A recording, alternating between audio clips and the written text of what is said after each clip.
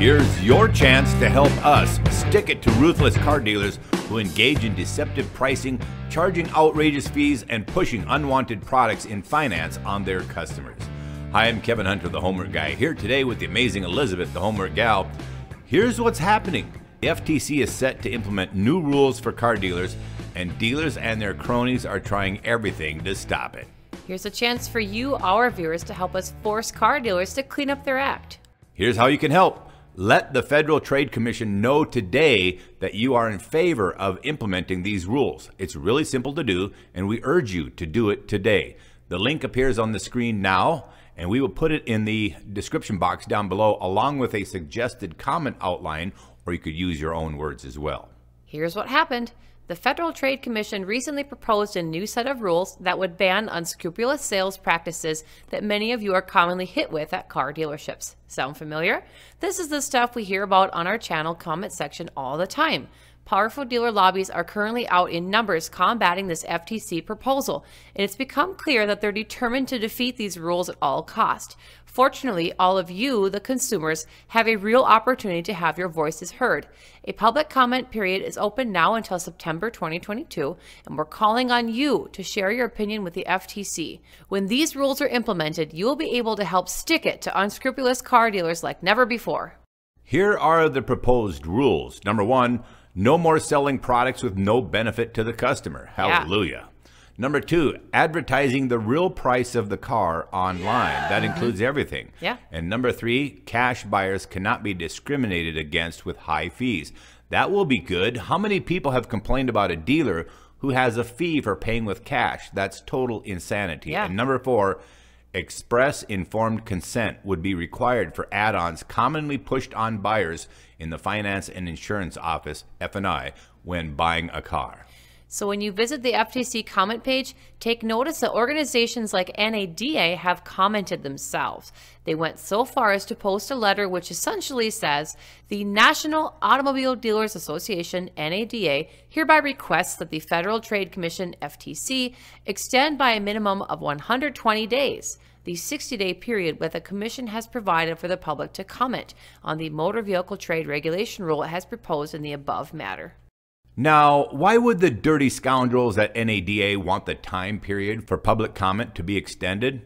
Only to delay the implementation of the rules or to get more time for other powerful dealer lobbies to get their resources together and help fight this. NADA is the dirty dog behind the scenes, and they absolutely don't want dealers being held to a higher standard. Not at all. The letter from NADA goes on to complain about a few things, saying the rules are unprecedented in scope and would affect tens of millions of consumer transactions annually. Great. They're doing nothing more than whining about these proposed rules, saying that the rules are going to prohibit a wide range of activity, number one. Well, notice they don't mention the unethical activity like pushing worthless products. Number two, establish certain advertising standards like requiring truth in their pricing.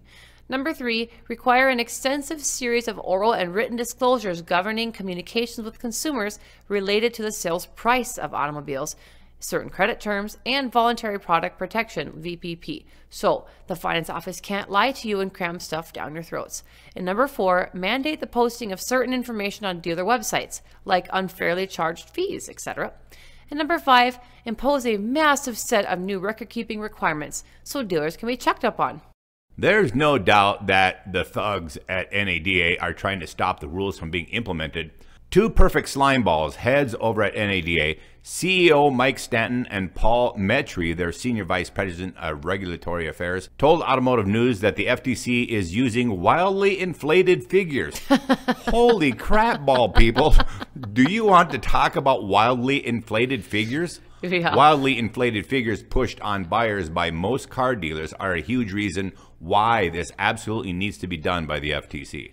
Well, shamefully, the NADA has gone public with their attack on the FTC, all in the effort to defend the cronies in the car business. This article in Automotive News came out in June with the heading, NADA challenges FTC dealer rules on dealership advertising and F&I offices as unjustified, unsupported, sloppy, and inconsistent. As if doing the right thing is sloppy and inconsistent. Well, it's like the pot calling the kettle black. That's right. There are also many great consumer comments that sound a lot like the feedback that we receive on this channel Robert Mikulak writes, I believe all dealerships selling both new and used cars should give the potential buyer the actual cost of the vehicle with all fees up front. Yeah. Amen. Every time I have bought a car, just before signing the paperwork, I was hit by fee after fee for things such as rust protection, window bin etching, which is garbage, and for an extra key. Amen, Robert. To our pleasant surprise, one of the best comments came from a dealer owner out of Florida. Of all places. Yep, proof that some really good people do exist in the car business. It's so good, and words of wisdom straight from a car dealer concerned about the deceptive practices common to his industry, that I think we should take the time to read everything J.D. Tomlinson has to say. Absolutely. He writes, I'm an independent auto dealer in Gainesville, Florida. I have been in the car business my entire adult life, and my wife and I have owned and operated our current dealership for 25 years. Our dealership is a family-run mom and pop. We sell very nice late model vehicles. We have a service department, and we enjoy a great reputation in our community. He continues, I read about your proposal P204800, and I would strongly support the regulations that you are considering. How different than the NADA, right? Yeah. Overwhelmingly, automotive dealership advertising is ridiculously deceptive.